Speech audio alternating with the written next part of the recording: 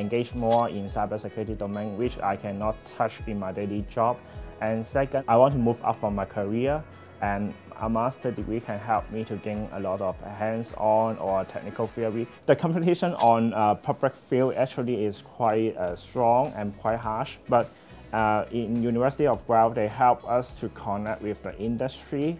I talked to my mentor in the internship like twice before the application, and this is helping me a lot to know about what is the company doing and what is their expectation. I also have a lot of chance to talk to different C-level in IT industry, especially in Toronto area, doing the machine learning stuff. Because before joining this program, I thought this program is purely cybersecurity and don't have other element inside it. But in last semester, we need to use the machine learning or AI stuff.